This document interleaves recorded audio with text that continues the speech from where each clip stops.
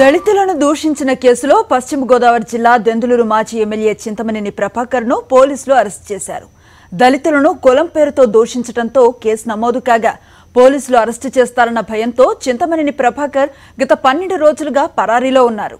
చింతమనేని ప్రభాకర్ ఇంటికి వచ్చారన్న సమాచారం తెలుసుకున్న పోలీసులు డీఎస్పీ దిలీప్ కుమార్ ఆధ్వర్యంలో ఆయన్ను అరెస్టు చేసి స్టేషన్కు తరలించారు. చింతమనేనిపై దళితులను దూషించిన కేసుతో ఇప్పటికే 49 కేసులు పెండింగ్లో ఉన్నాయి.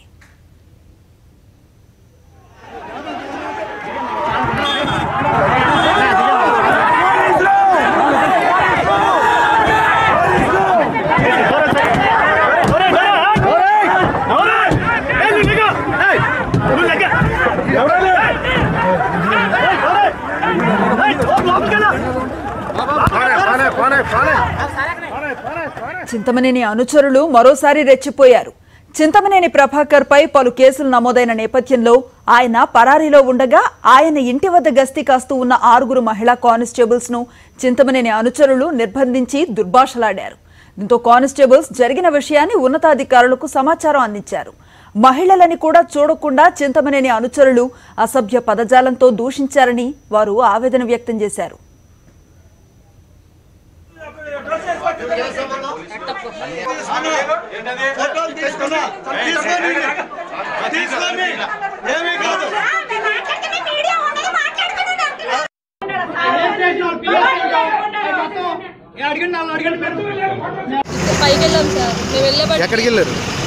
మమ్మల్ని పైకి పంపించారు. చింతమనేని ప్రభాకర్ గారు ఇంటి పైకి పంపించారు. మేమైతే లోపలికి వెళ్ళలేదు. వెళ్ళాము, బయట నుంచున్నాము. ఈ లోపల వాళ్ళు గొడవ పడుతున్నారు. మమ్మల్ని పట్టుకుని చేతి బయటికి లాగేసి వెళ్ళొద్దని చెప్పి గొడవ పెట్టారు. గొడవ పెట్టినప్పుడు మేము అక్కడే ఉండిపోయాము. అక్కడే ఇంకా తాళాలేసి మమ్మల్ని లోపలే ఆపేసి ఇంక నోటుకు వచ్చినట్టు పచ్చి బూతులు తిట్టేశారు. ఇంకా మేము యూనిఫామ్లో ఉన్నాము, డ్యూటీలో ఉన్నామా ఏమీ లేకుండా కొట్టడానికి వచ్చారు. బూతులు తిట్టారు సార్. బూతులు అని చెప్పి నోటుకు వచ్చినట్టు బూతులు తిట్టేసి ఇంకా మమ్మల్ని అక్కడే ఆపేశారు. లేదన్నా 2 hours పైన లోపల తాళాలేసి బయటకు రాకుండా ఇంకా అక్కడే ఉంచేసి కొట్టడానికి వచ్చారు.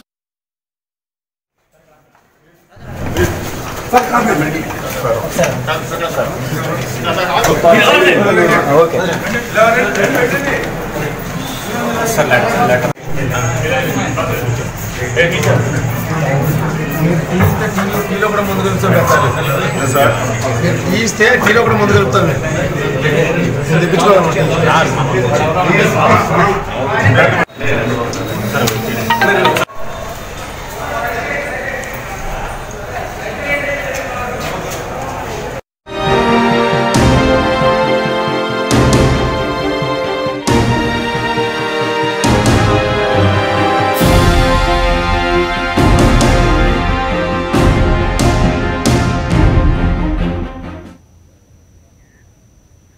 ఒకటి కాదు, 2 కాదు, ఏకంగా 50 కేసులు.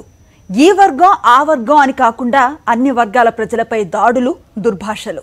ప్రజాప్రతినిధిగా ఉంటూనే ఏ మాత్రం బాధ్యత లేకుండా ఇష్టానుసారం వ్యవహరించటం, ఇది గత టీడీపీ పాలనలో నాటి దెందులూరు ఎమ్మెల్యే వ్యవహార శైలి. అందుకే మొన్నటి ఎన్నికల్లో ప్రజలు ఆయన్ను గెలిపించకుండా ఇంటిదారి చూపించారు.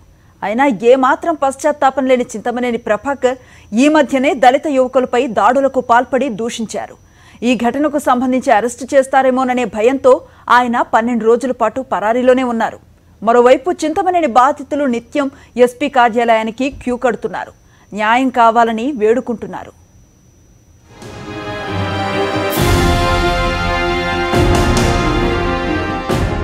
పశ్చిమ గోదావరి జిల్లా దెందులూరు మాజీ ఎమ్మెల్యే చింతమనేని ప్రభాకర్ బాధితులు ఒక్కరొక్కరుగా బయటకు వస్తున్నారు. ఇప్పటికే ఆయనపై 50 కేసులున్నాయి. అందులో ఎక్కువ కేసులు తెలుగుదేశం పార్టీ అధికారంలో ఉన్న సమయంలోనే నమోదయ్యాయి. అయితే ఈ విషయాన్ని మరిచిపోయిన తెలుగుదేశం పార్టీ నేతలు తమ నేతలపై పోలీసులు అక్రమ కేసులు పెడుతున్నారంటూ జిల్లా కలెక్టర్ను కలిసి వినతిపత్రం ఇచ్చారు. దెందులూరు మాజీ ఎమ్మెల్యే చింతమనేని ప్రభాకర్ విషయంలో మొదటి నుంచి తెలుగుదేశం వైఖరి వివాదాస్పదంగానే ఉండడం, తాజాగా ఆ పార్టీ మరోసారి ఇష్టారాజ్యంగా వ్యవహరించడాన్ని చూసి చింతమనేని బాధితులతో పాటు నియోజకవర్గ ప్రజలు మండిపడుతున్నారు. గడిచిన 10 సంవత్సరాలలో చింతమనేని ప్రభాకర్ అనేక అరాచకాలకు, వివాదాస్పద వ్యవహార శైలికి కేరాఫ్ అడ్రస్గా నిలిచారు. ఆయన అన్ని రంగాల ప్రజలతో పాటు అధికారులపై చేసిన దాడులతో నియోజకవర్గంలోనే కాదు, రాష్ట్ర వ్యాప్తంగా ప్రజలు ఆశ్చర్యపోయారు. దెందులూరు నియోజకవర్గంలోని పలు గ్రామాలకు చెందిన చింతమనేని బాధితులు ఇప్పుడు ఒక్కరొక్కరిగా బయటకు వస్తున్నారు. వైఎస్ఆర్సీపీ ప్రభుత్వం అధికారంలోకి వచ్చిన తర్వాత తమకు న్యాయం జరుగుతుందనే ఆశాభావంతో పలువురు బాధితులు పోలీసు అధికారులను ఆశ్రయిస్తున్నారు. తమకు జరిగిన అన్యాయాన్ని సాక్ష్యాలతో సహా వివరిస్తున్నారు. సోమవరపాడుకు చెందిన రంగమ్మకు జరిగిన అన్యాయం ఆమె మాటల్లోనే వినండి. ఎమ్మెల్యేగా ఉన్న సమయంలో చింతమనేని ప్రభాకర్ తన భూమిని ఆక్రమించుకున్నారని ఆమె వాపోతున్నారు. ఇదే విషయాన్ని ఎస్పీ కార్యాలయానికి వచ్చి తన ఫిర్యాదులో తెలిపారు. నా పేరు చదిమేల రంగమ్మ అండి. మాది సావర్పాడు అండి. సూర్రాపేటలో భూమి ఉందండి, ఎకరం పొలము. ఆ పొలం మీద మేము ఇల్లు వేసుకుని ఉంటున్నామండి. మీది భూమి కాదు, వెళ్ళిపోమని ప్రభాకరరావు గారు మమ్మల్ని తోసేసి ఇల్లు పీకేసి వెళ్ళిపోమన్నారండి. వెళ్ళిపోమంటే మా భూమి మేము 40 ఏళ్ళ బట్టి ఉన్నాము, ఇది భూమి మాది, మీరు ఎందుకండి అలాగంటున్నారంటే మీ భూమి కాదు, మీరు పోలీసులకు చెప్పి కొట్టేస్తాము అది ఇదని ట్రాక్టర్ తీసుకొచ్చి దున్ని మేము పైరేసుకుంటాం. అది కూడా దున్నుకుంటున్నామండి. దున్నుకుంటుంటే మెరగతోలు వేసారండి. దాని మీద మెరగతోలు వేసేసేసి ఈ భూమి మీది కాదని పోలీస్ స్టేషన్లో మమ్మల్ని ట్రాక్టర్ని కూడా పోలీస్ స్టేషన్లో పెట్టారండి. పెడితే ఇంక 2 రోజులు తిప్పించుకొని పంపించేశారండి. ఈ భూమి మీద మీరు రావద్దు, వస్తే గనక ఊరుకోం, మిమ్మల్ని పోలీసులు చెప్పి కొట్టేస్తామని అన్నారండి ప్రభాకరరావు గారు. ప్రభాకరరావు గారండి. ప్రభాకరరావు గారే మమ్మల్ని అసలు భూమి మీదకి రావద్దు, 40 ఏళ్ళ బట్టి ఉన్న భూమిని ఆపేశారు సార్. నాకు 2 అమ్మాయిలు 1 అబ్బాయి సార్. నా కూతురు పెళ్లికి అప్పులైపోయి ఇల్లు కూడా అమ్మేసుకుని నాకు ఉంటాక నీడ కూడా లేదండి. కానీ నాకు న్యాయం చేయమని ఎస్పీ గారి దగ్గరికి వచ్చానండి. జగన్నాథపురానికి చెందిన రాజారావు ఆవేదన వర్ణనాతీతం. ఈ పెద్దాయన చేతులెత్తి దండం పెట్టి, అయ్యా పేదవాడిని, నాకు అన్యాయం చేయకండి అని ఎంత బతిమాలినా నాడు ఎమ్మెల్యేగా ఉన్న చింతమనేని ప్రభాకర్ వదల్లేదు. ప్రొక్లైన్లు పెట్టి మరీ నా పొలాన్ని ఆక్రమించుకున్నారని ఆయన వాపోతున్నారు. గతంలో తెలుగుదేశం పార్టీ అధికారంలో ఉన్నప్పుడు అన్యాయం జరిగిందని, ఇప్పుడు న్యాయం జరుగుతుందనే ఆశతో బయటకొచ్చానని రాజారావు కన్నీటి పర్యంతమయ్యారు. మీరు పగలు తీసేస్తుంటే మేము ఎవరో చెప్పుకోవాలి బాబు అని దండం పెట్టామండి ఆయనకి. మీరు ఎవరు మాట్లాడతానికి లేదు, భూమి నేను కొనుక్కున్నాను నాది, మీరు మాట్లాడతానికి లేదు, మీకు ఏమైనా హక్కుంటే చూసుకోండి అన్నాడండి. బాబు మళ్ళీ వెళ్ళాం, మళ్ళీ దండం పెట్టాం, మళ్ళీ అదే మాట. ఇక అప్పుడు పొక్కులైన్లు వచ్చేసిండి. పొక్కులైన్లు వచ్చేసి కట్టవాలం ఆకాశంలో పెరిగిపోయినటువంటి తాడి చెట్లు కట్టవాలం మొత్తానికి కూడా పడదు చేతని. ఇంకేం చేయమండి, వెళ్ళి అక్కడ నా కట్ట పడదానికి వెళ్ళలేదని నేను అడ్డంగా కూర్చున్నానండి. కూర్చునేటప్పుడు పోలీసు వారు వచ్చి నా రెక్కుసుకుని ఇసేసాడు బాబా అవతలకి. ఇంకేం చేయనండి, ఇక దండం పెట్టాం. ఇక మాకు ఎవరు మరో లేరు, ఆల్పించేవారు లేరు. ఎంఆర్ఓ గారికి చెప్పాం. ఎంఆర్ఓ గారికి చెప్తే ఈ కాగితాలు పని చేయమన్నారు. ఇంకొకరికి వెళ్ళి చెప్పాం, పని చేయమన్నారు. అప్పుడు ఇంకేం చేయమంటే దండం పెట్టి మేలకుండా ఊరుకున్నాం బాబు. ఊరుకున్న తర్వాత దానికి కాలక్రమేణా ఇవాళకి బాబు మీ అటువంటి వారు కవర్ చేశారు బాబు, మీ కాగితాలు ఏమైనా ఉంటే కళాలు ఏమైనా ఉంటే మీకు అంటే ఉంటే చూపించుకోమన్నారండి. అప్పుడు ఉరికెత్తుకొచ్చి ఎస్పీ గారికి చూపించుకుంటాకి వచ్చాం బాబు. అయ్యా ఎట్లాగండి, ఎస్పీ గారు, డిఎస్పీ గారు, ఎమ్మెల్యే గారు, ఎంపీ గారు మొత్తం ఉన్నటువంటి మీ యొక్క ఈ టీవీ వారు మొత్తం అందరూ కూడా మాకు సహకరించారు. ఇవాళ నలుగురిలోకి వచ్చి బయటకు వచ్చి నుంచుని ఈ మాట గారు చెప్పగలిగేటువంటి విధానం మాకు ఏర్పరిచారు బాబు. మీ అందరికీ కూడా పరిపాలన విధాలుగా నమస్కారం బాబు. కాకపోతే మమ్మల్ని క్షమించండి బాబు, మేము రైతులు, మేము ఎవరి దూరికి వెళ్ళడం కాదు. ఆడు పడదత్తుంటే నుంచుని దండం పెట్టామే కానీ మేము ఏం చేయలేక కూరుకున్నాం బాబు. యథార్థం చెప్తే మీకు 100 సంవత్సరాల నుంచి ఉండే కట్టడం మొత్తం పడదత్తు అందరూ దండం పెట్టుకున్నాం. ఎవడో కూడా వెళ్తే పొక్కలు పెట్టి కొట్టేస్తా ఉన్నారండి. 1995లో గోదావరి గ్రామీణ బ్యాంకు మేనేజర్పై చింతమనేని ప్రభాకర్ దౌర్జన్యం చేశారు. అప్పటి నుంచి ఆయన నేర చరిత్ర మొదలైంది. ఆ రోజు నుంచి ఆయన ఆగడాలు అప్రతిహతంగా కొనసాగుతూ వచ్చాయి. 1 కాదు 2 కాదు, ఏకంగా 50 కేసులు ఆయన మీద నమోదయ్యేదాకా పరిస్థితి వెళ్లిపోయింది. ఏలూరు 3 టౌన్ పోలీస్ స్టేషన్లో చింతమనేని ప్రభాకర్పై రౌడీ షీటు తెరిచిన పోలీసులు అక్రమ ఇసుక రవాణాకు అడ్డంగా వచ్చారనే కారణంతో తహసీల్దార్ వనజాక్షిపై దాడి. ఏలూరు 1 టౌన్ పోలీస్ స్టేషన్లోకి చొరబడి అనుచరులను తీసుకువెళ్లడానికి వచ్చి విధులు నిర్వర్తిస్తున్న కానిస్టేబుల్ ప్రకాష్పై దాడి. దెందులూరులో నివసించే కానిస్టేబుల్ మధు ఇంటి స్థలం వ్యవహారంలో ఆయనపై చింతమనేని అనుచరుల దాడి. గుండుగొలను జంక్షన్లో ట్రాఫిక్ విధులు నిర్వర్తిస్తున్న ఎస్ఐపై దాడి. ఐసీడీఎస్ అధికారులకు చింతమనేని బెదిరింపులు. అంగన్వాడీ కార్యకర్తలను ఉద్దేశించి దుర్భాషలు. అటవీ శాఖ అధికారిపై దాడి. న్యాయం చేయాలని కోరిన దివ్యాంగులపై దాడి. ఇలా చెప్పుకుంటూ పోతే చింతమనేని ప్రభాకర్ ఆగడాలు అన్నీ ఇన్ని కావు. ఇవన్నీ తెలుగుదేశం పార్టీ నేతలకు కనిపించలేదా అని ప్రజలు ప్రశ్నిస్తున్నారు. మొదటి నుంచి తెలుగుదేశం పార్టీ అండదండలు అధికంగా ఉండటం వల్లనే చింతమనేని ప్రభాకర్ రెచ్చిపోయి ప్రజల మీద దాడి చేస్తూ అడ్డు అదుపు లేకుండా అక్రమాలకు పాల్పడ్డారని పశ్చిమ గోదావరి జిల్లా ప్రజలు ఆగ్రహిస్తున్నారు. మొన్న కలెక్టర్ గారి దగ్గరికి వెళ్ళి ఈ చింతమనేని ప్రభాకర్ ఎటువంటి తప్పు చేయలేదన్నట్టుగా ఈ తెలుగుదేశం నేతలందరూ కూడా ఆ మాజీ ఎమ్మెల్యే చింతమనేని ప్రభాకర్ ఒత్తాస పాల్పడటం చాలా దౌర్భాగ్యం. ఇది ఏ విధంగా అతను ఎన్ని అరాచకాలు చేశాడు, అధికారం ఉన్నప్పుడు ఏ రకంగా ప్రవర్తించాడు, ఎంతమంది మీద అసలు అక్రమంగా కేసులు బనాయించాడు, ఎంతమందిని వేధింపులకు గురి చేశారు. ఇప్పుడు మొన్న మన జిల్లా ఎస్పీ గారి దగ్గరికి వచ్చి చింతమనేని బాధితులందరూ కూడా మొర్రబెట్టుకుంటున్నారు. అయ్యా, ఆ రోజు ఆయన చింతమనేని ప్రభాకర్ అధికారంలో ఉన్నప్పుడు మా అందరిని చాలా ఇబ్బందులు పాలు చేశాడు. కనీసం మేము కేసులు పెట్టినా మా మీద ఎటువంటి చర్యలు తీసుకోకుండా, అతని మీద ఎటువంటి చర్యలు తీసుకోకుండా మేము పెట్టిన కేసులు కూడా నమోదు చేయకపోవడం మా అందరికీ బాధగా ఉందని చెప్పి చింతమనేని బాధితులందరూ కూడా ఎస్పీ గారి దగ్గరికి కలవడం జరుగుతూ ఉంటుంది. ఇప్పుడే ఇంకా కాదు, ఇంకా ఈ దెందులూరు నియోజకవర్గంలో ఎంతమందిని అయితే ఈ ప్రజల్ని ఇబ్బందులకు గురి చేసినటువంటి ప్రభాకర్ బాధితులు ఇంకా మా ఎస్పీ గారి దగ్గరికి, పోలీసు వారి దగ్గరికి రక్షణ కావాలని అందరూ రోజు ఎస్పీ ఆఫీస్ చుట్టూరు తిరుగుతూ ఉంటున్నారు. ఇక్కడ ఉన్నటువంటి ఈ నియోజకవర్గ ప్రజలు ఖచ్చితంగా ఏ రకంగా కూడా ఆయన్ని క్షమించే పరిస్థితి లేదు.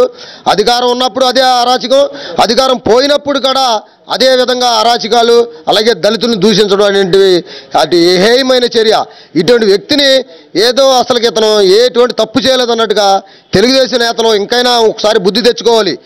విధులు నిర్వర్తిస్తున్న తహసీల్దార్ వనజాక్షిపై చింతమనేని దాడి చేసినప్పుడు నాటి ముఖ్యమంత్రి చంద్రబాబు వ్యవహరించిన తీరు అప్పట్లో తీవ్రస్థాయిలో విమర్శల పాలైంది. బాధితురాలైన అధికారికి న్యాయం చేయకపోగా దాడి చేసిన చింతమనేనిని నాడు బాబు వెనకేసుకొచ్చారు.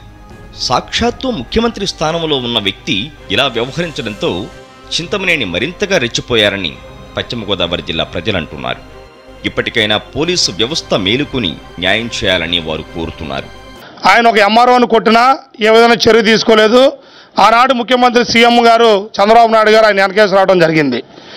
ఆనాడు ఎస్ఐని కొట్టినా, సిఐని కొట్టినా, కానిస్టేబుల్ని కొట్టినా, దళితుల మీద దాడులు చేసినా, బలహీన వర్గాల మీద దాడులు చేసినా, భయభ్రాంతులకు గురి చేసినా, ఆయన కబ్జాలు చేసినా, ఇసుక మాఫియా అమ్ముకుదొప్పినా, మట్టి మాఫియా చేసినా ఆయన మీద టీడీపీ ప్రభుత్వం ఏదైనా చట్టపరమైన న్యాయపరమైన చర్యలు తీసుకోలేదు.